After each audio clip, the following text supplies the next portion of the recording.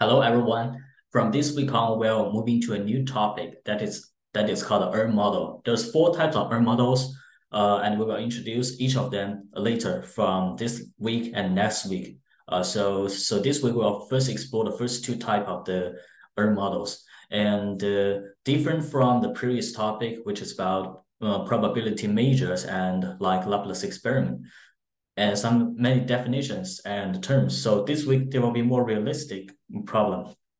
And it's all about the same topic, which is called EARN model. So the four models are sampling with replacement order matters, sampling without replacement order matters, sampling without replacement order irrelevant, and sampling with replacement order irrelevant. So there's like a two-way table, and each the axis represent with or without replacement. There are two choices. And for the y-axis, there's order matters or irrelevant, also two choices. So 2 times 2 is 4 possible cases.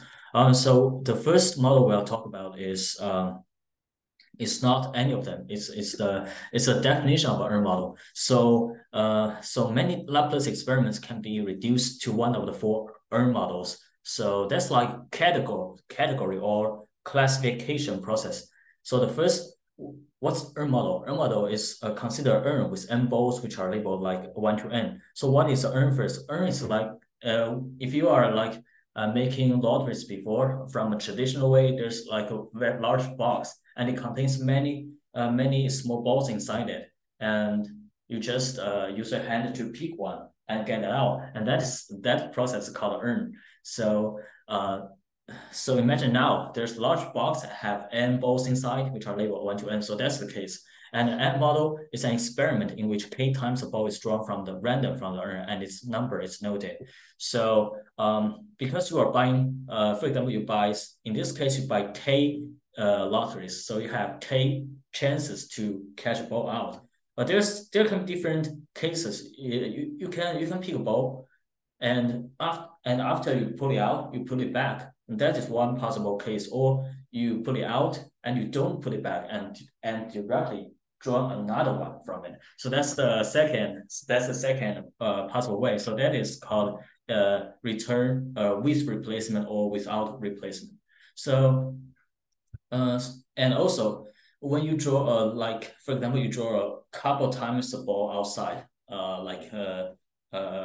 you draw one ball and put it here and draw another one, put it here and draw another one, put it here. So imagine, for example, if the numbers here are listed like 145, is that different from 154? That's a question. Like that's like a list and set problem. List can have an order, but in set doesn't have order. So if you consider 145 and 154 is the same case, that is called the order of the number is irrelevant. But if you treat them as different, the order matters. So that's the difference. And also notice that the possible outcome fancy W and the size of the sample space omega associated with an EARN model depend on how we draw the balls and know their numbers. So the number of outcomes for the 4 cases we discussed just now is totally different if we have different ways to interpret that.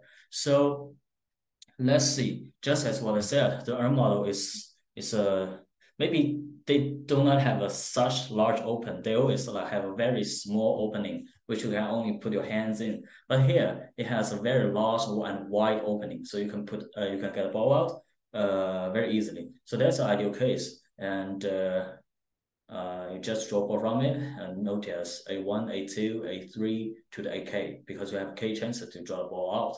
So that's a very general way to draw the picture. It's very hard to describe as any of the 4 cases above, because they don't say if A1, A2 are ordered, or this graph doesn't show if A1 is drawn and replaced. Maybe not, maybe yes. So this is very hard to tell. It's just an image representation.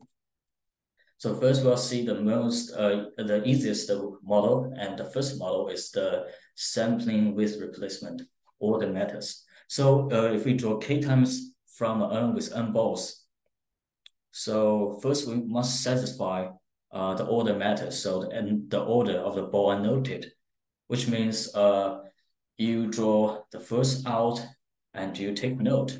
One is in the first place. So if you draw second out is number six, and you notice six is in the second place. So that is the order matters. And also the ball is put back to the urn because it's with replacement. So for one out, get it back. And second time you draw six out. Yeah, this is this is very similar to like draw one out and do not put it back and draw UVO. The second is six, but it is slightly different. So we'll see. So first we'll define in this case what's the outcomes, what's the sample space, and what's the size of the sample space. So first the outcome. The fancy W, the outcome is it's a tuple. What's the dimension of the tuple? Is k dimension because you draw k times. So each time you have an outcome. So the outcome is a k tuple, where ai in this case a1 to ak is the number of the i's drawn. So that's outcome is very easy to understand. You have a k balls here, and it's in an ordered matter 1 to k. Okay, so what's the sample space? Sample space you can consider all the elements in the sample space as a k tuple. So the element here is a k tuple. All right. So how can we determine a tuple? Because you are drawable out and put it back. So each time you have the probability is from any of the n balls. So the first time you draw, the possibility comes from, for example, there's 5 balls, and it can be 1, 2, 3, or 5.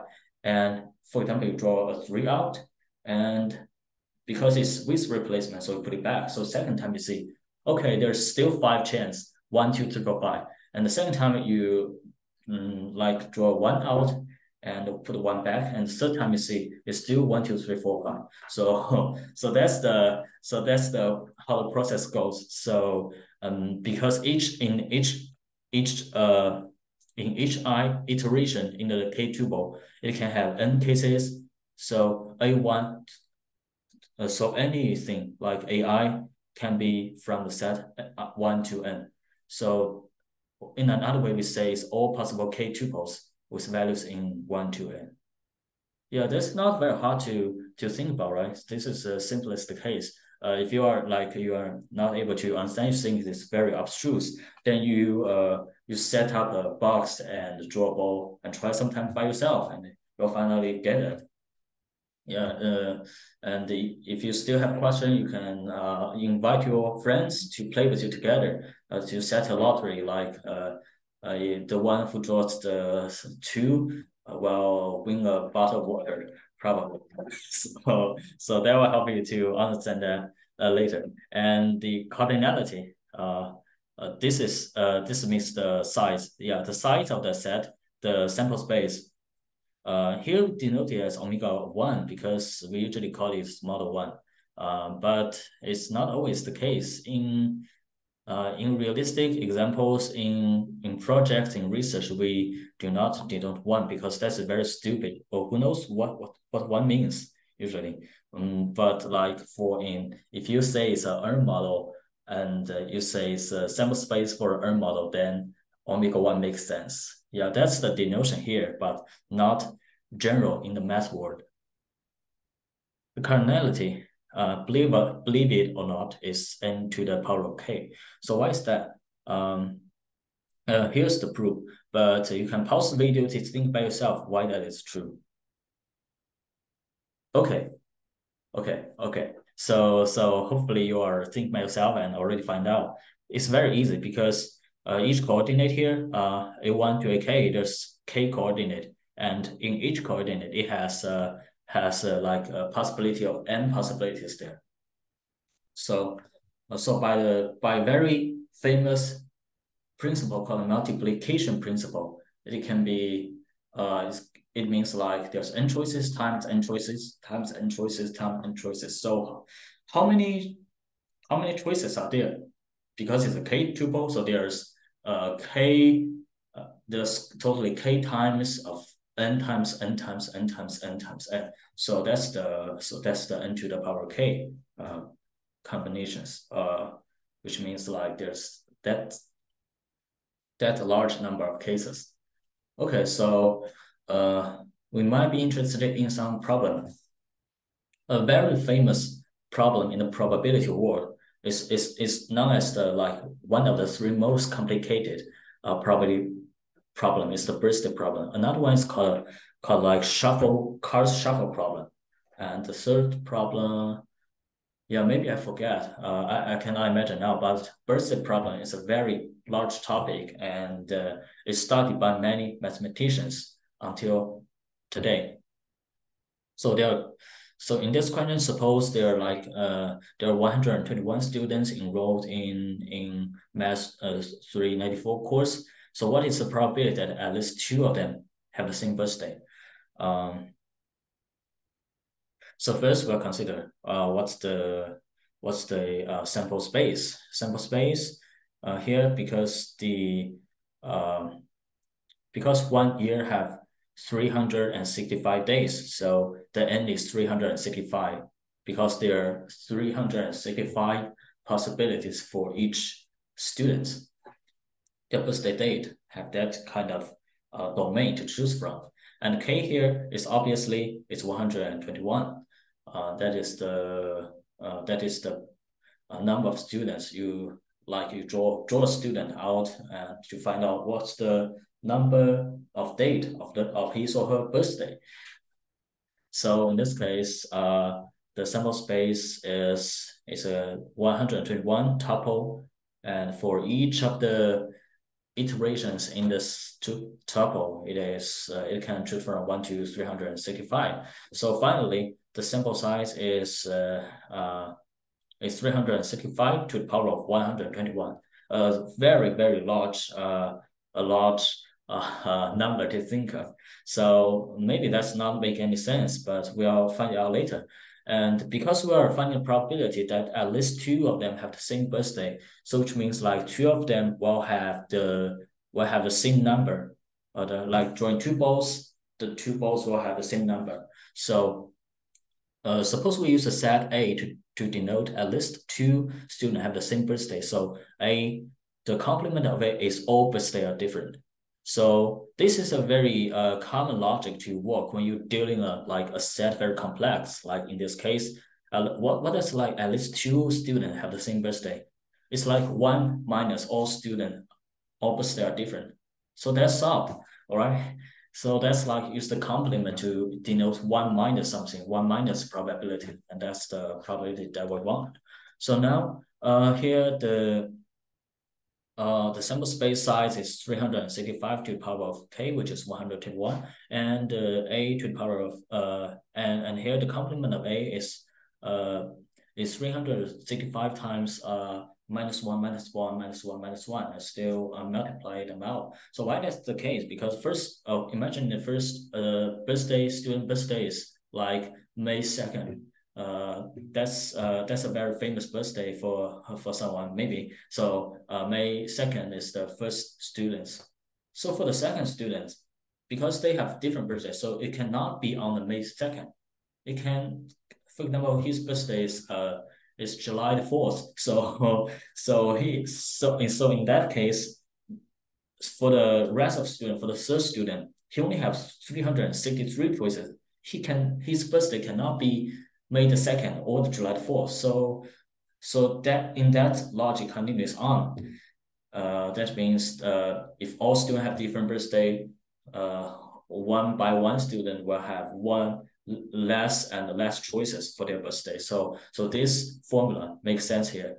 As a result, the probability of A happens, which means at least two students have the same birthday, is 1 minus the probability of complement of A, which is 1 minus the cardinality of A complement divided by cardinality of the sample space. So this is 1 minus this number, which is from this two formula here, we already proved.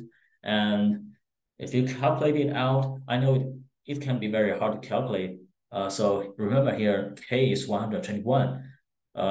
You can try it on calculator, but if you type all the terms like 121 terms, I don't think that's really like solvable problem. But the result turns to be very, very close to one. It's 0.9999999 something. It's very close to one. So this question is solved. All right, so there's another much harder version of the birthday problem. Is the asymptotic birthday problem. So what does this problem says? It says like let p n k equals to, this is a function. This is a two variable function. Okay, so it's a two-dimensional function. Maybe many of you are not have not seen that form yet. It means like usually the function f(x) has one variable x, and here k and n are both variable. So 1 minus n to the power k, n times n minus 1 until n minus k plus 1 be the probability that at least 2 out of the k students have the same birthday in a year with n days. So what does this term mean? Do you remember it's exactly from the previous cases? If you plug the number 365 as n and 121 as k, it will become this case. So this is a general way to find out the birthday problem. This is the general formula for the. I remember it's the first formula in the birthday problem range. It's to find a year with n days. Year can be, it's not an Earth year, probably it's a Jupiter year or Sun year or a galaxy year. So it can be 365. It can be any number. So n is not fixed, but we know hopefully it is it can be a natural number. It can be irrational number, or it can be fraction. That also can be explored, but usually in this case, because it's we still treat it as traditional birthday, so birthday cannot be like cannot have a fraction, so we assume it to be natural number probably, and the k is also like it can be fraction, can be irrational, can be complex number. Yeah, maybe not complex. It's still in the real range, I'll say. And in this case, we want to find out what's the limit of this function when n goes to infinity. So this problem is kind of hard. I would say it uses a Taylor's theorem later, which is at a very high level of real analysis. And I don't think this question is really related to the probability. It's more like a real analysis problem. It's to find out a certain sequence, certain function is converged to a certain point. So this is nothing related to the topic we're discussing today, which is the R model. But I would like to say to remember this formula and understand how it works as like a problem of birthday in n days with k people. That is important. So I just want to explain that case.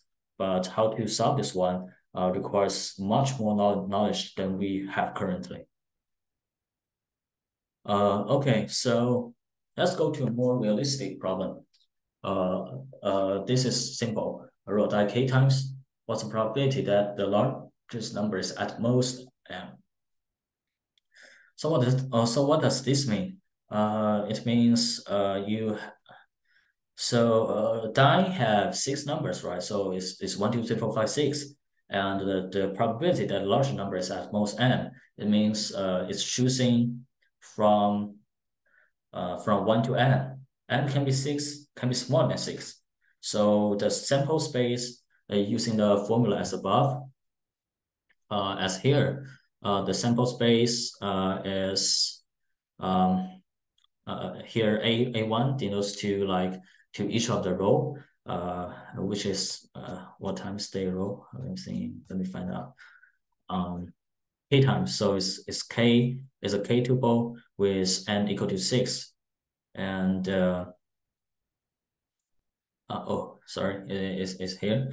And the AI can be chosen from 1 to 6. And the cardinality is k to the power of is 6 to the power of k. And also we denote another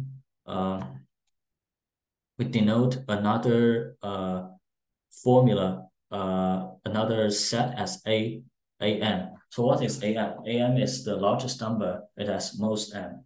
So in this case, it's still a k tuple. You still draw k times, but here the set is not from 1 to 6, it's from 1 to M because it cannot exceed that. For example, if you say the large number is at most 4, so you cannot have any cases of AK, AK is equal to 5 or 6. It only can be 1, 2, 3, 4. So why not just say like AI is from 1 to the M, and that solves the problem. And here the AM is equal to M to the power of K, with the same logic as we calculate the cardinality of sample space. So the power of AM is equal to M divided by 6 to the power of K. So that is not really related to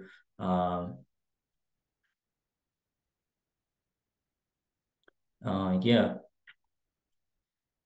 This is just like divided mk divided by 6 to the power k, the Laplace experiment calculation problem. Okay, and here's another question. It's like you roll a die k times. What's the probability that the largest number is equal to m? So here, so previous cases we say the largest number is at most m. So here it's equal to m. So which means the largest number can only be 4. So in the previous cases, for example, if m equal to 4, there's 4 more cases than this case. So it can, if you set like the k equal to 3, so you roll dice 3 times and a large number at most 4, you can throw 1 more 1. So at most 4, yeah, at most 4. So 1, 2, 1 at most 4, 1, 4, 1 at most 4, 1, 2, 4 at most 4. But in this case, if you say a number, the larger number is equal to m, equal to 4. So 1, 1, 1, 1, 2, 1 is not the case here. Because the largest number should be 4. So at least it contains 1 4. So how can we denote the probability here?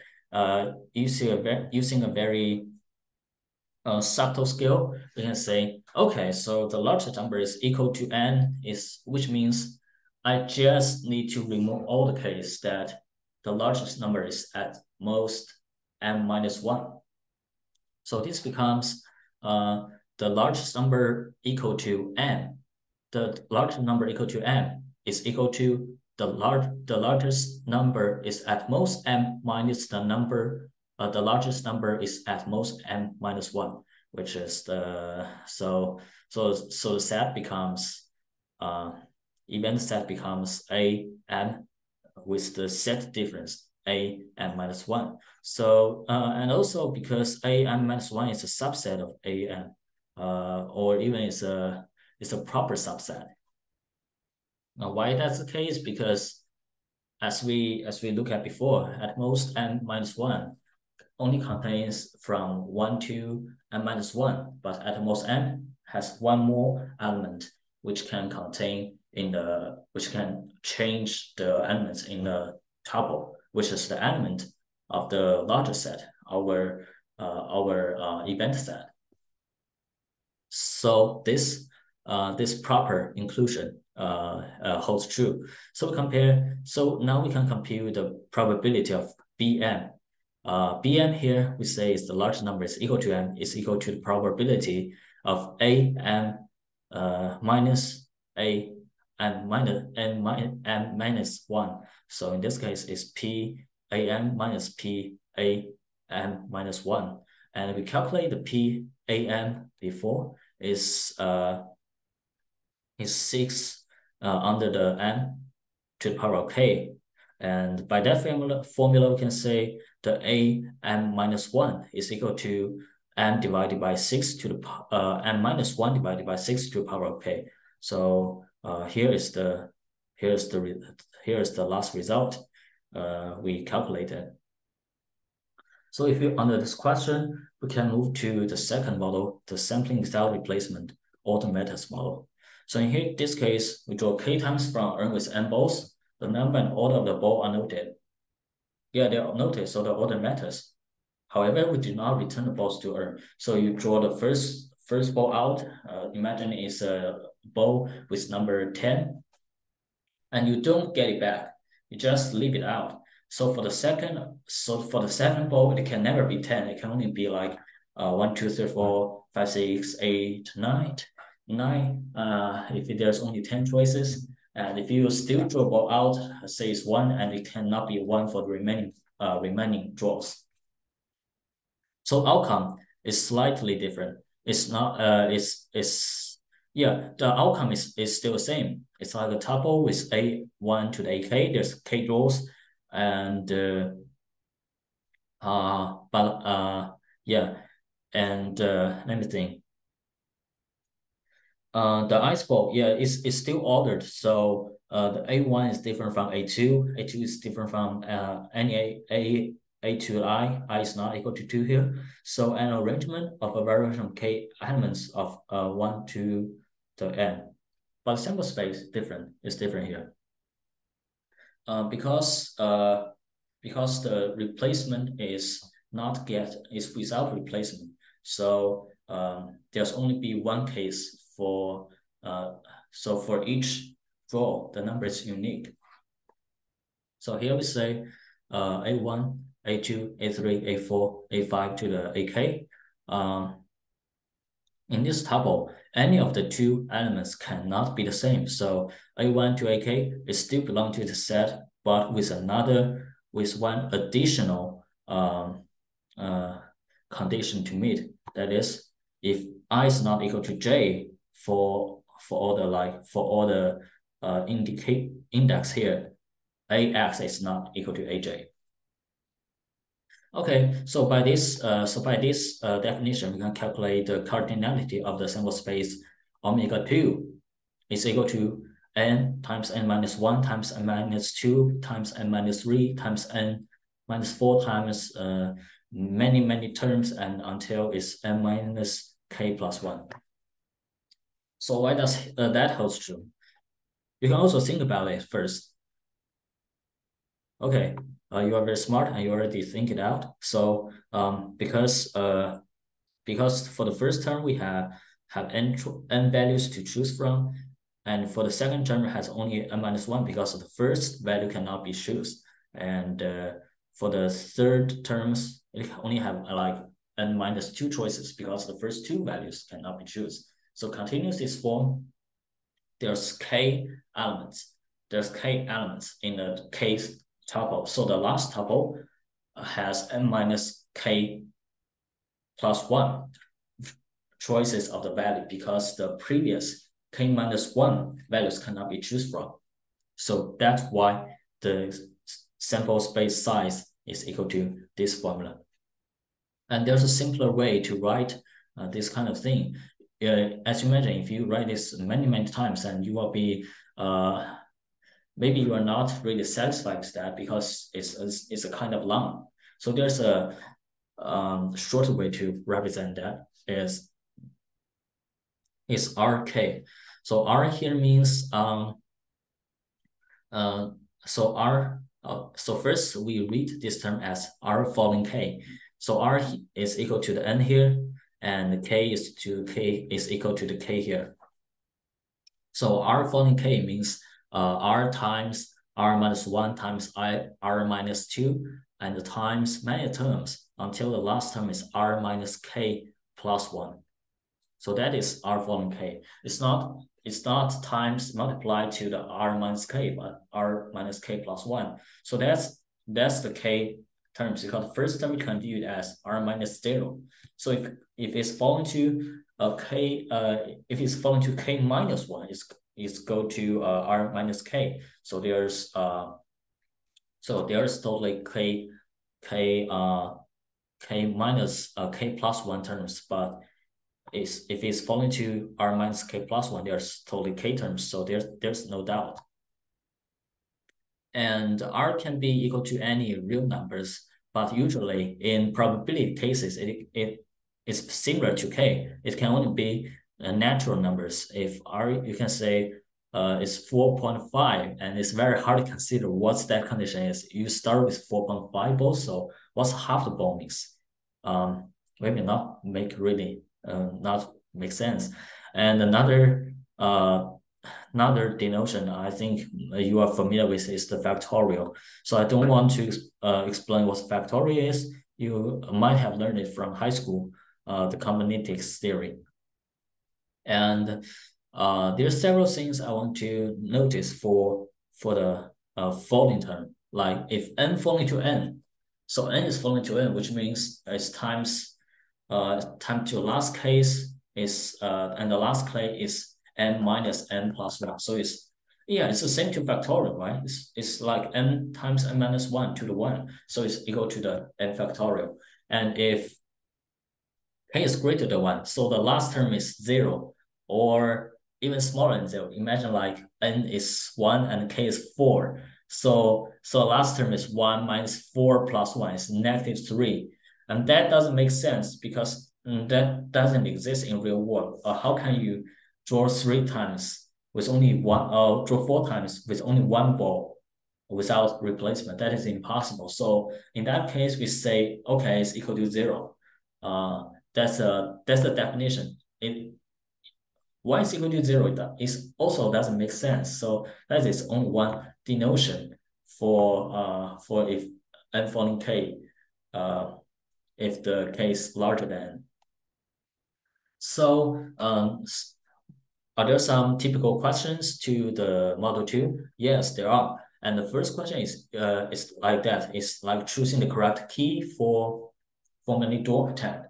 So you have a bunch of n keys, which exactly one opens a locked door. You try out one key after another, using each key only once. What is the probability that the case key opens the door?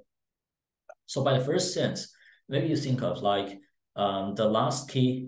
If you try one more key, the probability increases because the first several keys are already not considered. So the probability increases. But actually, I would say if you really try this out and using the formula we studied before, and you will find out probability for any of the keys is exactly the same. So first, let's see. So first, define the keys. So the keys can be the balls inside the urn. It can be 1, 2, 3 to n because they're n keys, right? So and the door is the only and the locked door is fixed. It's likely to determine like which key opens that door. So the sample space here is A1, AK, and each AI equal to is belongs to 1 to n, but no two AI can be the same. This is because if you try one key out, if it fails, you do not really want to try it again. That is for like average people. They don't want to try a already failed key because key cannot change by themselves. Okay, and what's the probability of the first key is the correct key? In that case, the A1 should be so let's assume like the key number 1 is the correct key that open the door. So A1 is 1. If the first let's say the first you try the key for the first and you open it. So A1 is 1. But if you try the second key and it turns out to be correct one, then A2 equals to 1. So in that case, AK is equal to n minus 1, n minus 2, and follow to all the terms until like n minus 1 minus k minus 1 plus 1. Here is equal to n minus k plus 1 and times 1 because the successful key or the correct key is already fixed. So any other terms is coming from n minus 1. So in this case, this is equal to n minus 1 falling to k minus 1. So finally, we solve it out as the probability of AK, which like the k's key is the correct key for any k. is equal to n minus 1 falling to k minus 1 divided by n falling to k. So in this case, it's 1 over n. So it's irrelevant to k, which means any of the keys is the correct key has the same probability, turns out. And that is logical because you don't know, for example, there's like you're sitting in front of the table and there's a line of key on the table. It's very hard to define in which way you try the first one. The first one has n way to start with. So and in the n ways, the first one has the same probability to open store is 1 minus n. And in that case, all the key has 1 minus n probability. And that's a common way to think why the answer is irrelevant to the k. Okay, so that's I think that's all for today. And in the next week there will be 2 more models, Model 3 and Model 4, and also some summary about the 4 models. The model for next week 3 and 4 will be harder than the 1 and 2 model, and there's more to think about, especially sampling with replacement or the irrelevant. Just imagining you you get a ball out and you denote that number and you put back to the urn again. And that's a much more complex situation than we explored today.